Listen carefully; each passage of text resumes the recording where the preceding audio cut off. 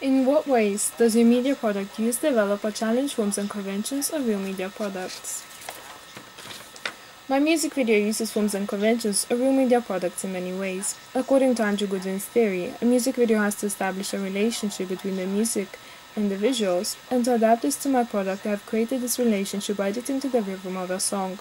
I also chose the transitions accordingly. For example, at the beginning the beat was quite smooth, therefore I used the dissolve transition. As the beat became sharper, I chose to use straight cuts instead.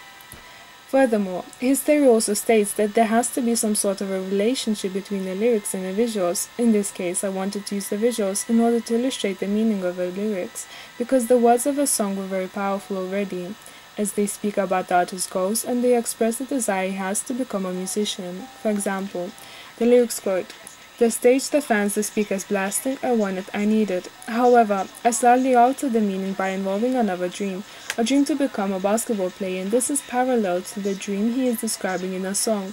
Therefore, the scenes that show him being bullied by older guys not only refer to the struggles he faced in the past that were linked to basketball, but also to his dream of becoming who he is today, a music artist.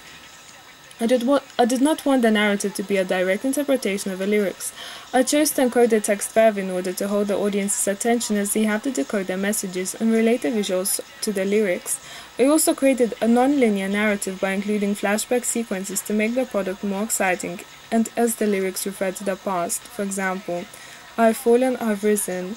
Therefore, this type of narrative is helpful in order to develop a relationship between the visuals and the song. Speaking more about the narrative, I have used the ideas of Eric Davis, who says that the narrative of a music video has to be suggestive rather than detailed. Therefore, I have left bits out for the audience's individual interpretation. For example, they will have to ask themselves questions like, how did the boy overcome the struggles he faced in the past? And how did he end up becoming the man that we see performing for us today?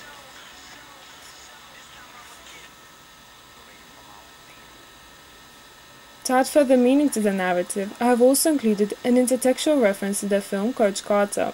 The quote that I used at the beginning of the video was from this film, and this is useful in many ways. The audience will be making links between the narrative of my music video and the narrative of a film.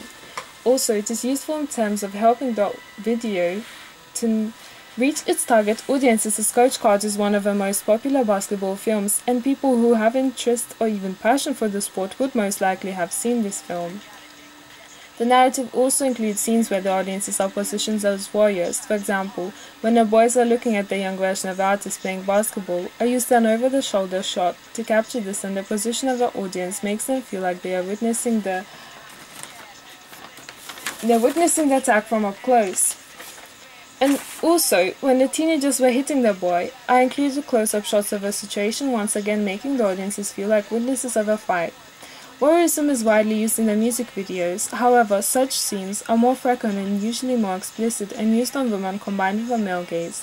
I did this because I wanted the audience to create a relationship with the artist. He is allowing them to witness what has happened to him, exposing the fact that he is very human-like and has suffered in the past. Lastly and most importantly, the music video has to promote the artist and construct a star image to sell him to the target audiences. Therefore, my music video contains a lot of close-up shots of the artist, allowing audience more access to the performer than a usual performance would. Also, I have developed the artist's very own iconography within the mise-en-scene.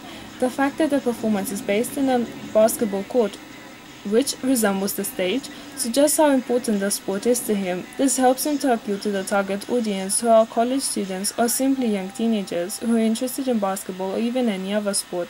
The narrative can also relate to people who have different goals in life, because overall, the artist portrays an inspirational character, and the fact that we see him standing in a basketball court performing suggests that he has never let go of his dream and never let the fear of failure get to him.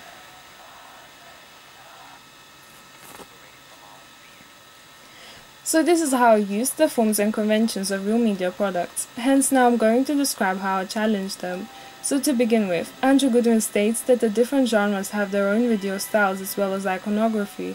Therefore, in the pre-production of my music video, I researched the conventions of hip-hop music videos, and according to what I have found was that many music videos of this genre have a very materialistic theme, and the mise-en-scene is created to portray a very superficial lifestyle that shows the audience how rich and famous the artist is.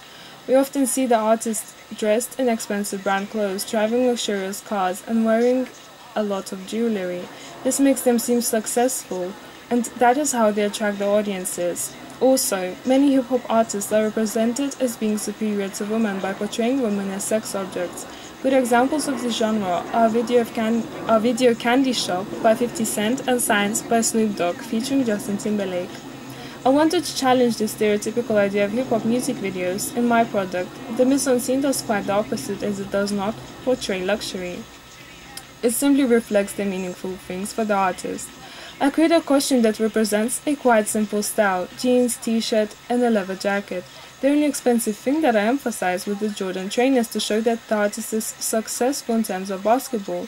Furthermore, a lot of rappers promote drugs as a marijuana, while I created a style image of a healthy idol who is pursuing a sport.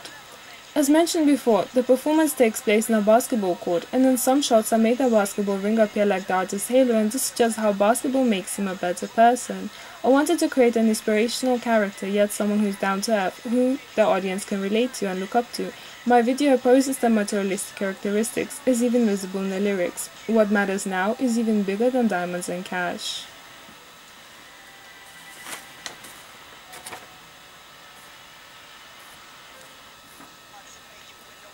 So the mise en scene is very simple and allows the main focus to fall on the artist, his ambitions, dreams, and ideas that he is holding on to, just like he's holding on to the basketball in his hands.